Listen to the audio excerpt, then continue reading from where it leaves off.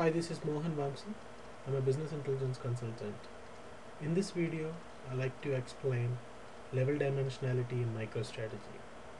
I picked up two important topics in level dimensionality and I'm going to demonstrate them practically. Before starting this video, the viewer should have good understanding of creating attributes, metrics, parent-child relationship in Microstrategy. So I'm going to demonstrate by creating a new report. I'm creating a blank report.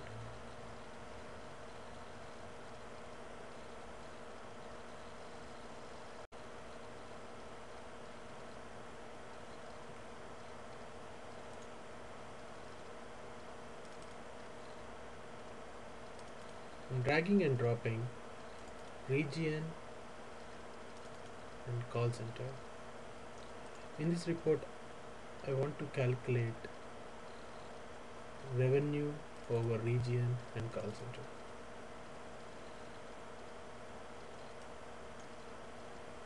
So,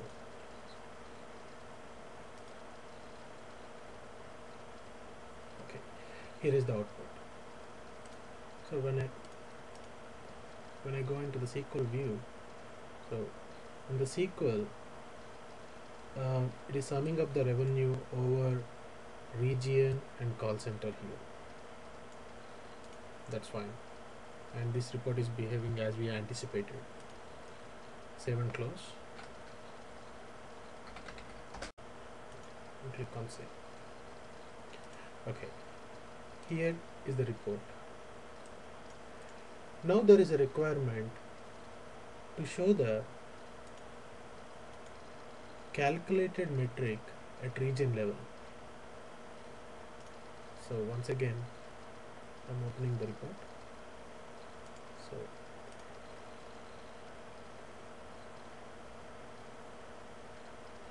if you look at here, the revenue is calculated over region and call center.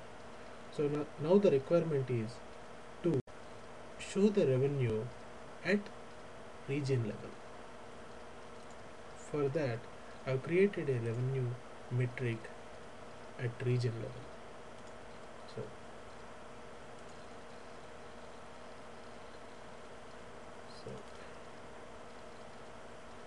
So I dragged and dropped revenue into the definition, and I clicked on level dimensionality, and from the attributes I picked up region into the level dimensionality window. So here I left filtering and grouping as standard because I don't have any report filters on this report. So I just added the region into the level dimensionality window and save and close. If you have filters on your report, then changing the filter options into absolute, ignore and none will affect your report display. So save and close. I'm going back to the report.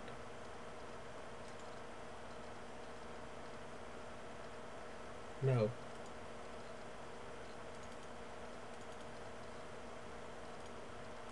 I'm dragging and dropping region level revenue metric into the report template, and here if we can observe the region level revenue is calculated at the region level. So if you look at the SQL view, here it is.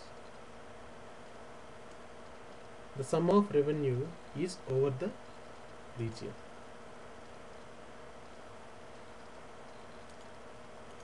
Coming back to the grid view, if you look at here, under central region there are two call centers. So sum of revenue of these two call center is this much, and it is same across the entire region. I mean, it is at the region level. So irrespective of the call centers that are displayed over here, the revenue in this column is calculated at the region level. Whereas in this column, in the normal revenue metric, the revenue is calculated at the both region and call center level. Because call center is a child of region, so we should say at call center level.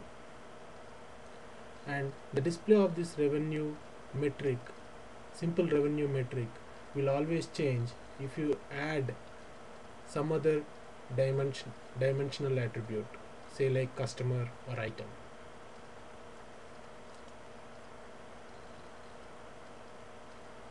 Now there is another requirement where user came back to me saying that you are hitting a wrong fact table. So if you look at here in the SQL view, I am hitting a fact table called city center sales, but the user says the data in this is not correct and the right data is in item sales.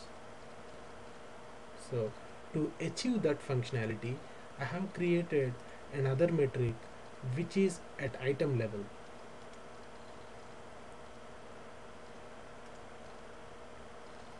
Revenue at item level. So in this, into the editor, I just dragged in revenue fact, and at the dimensionality level I dropped item into the level dimensionality. And as I'm not using any report filters, I made it as none, and I don't want any kind of grouping to be performed at this level. I just want item sales fact to be considered in the joins. So I just want item to be in my level dimensionality, but I'm not using item for any kind of display purposes. So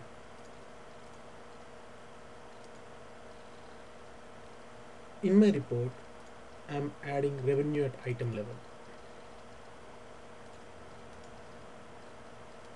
It will be easy if I move it to the left. Okay, so here I'm getting into the grid view.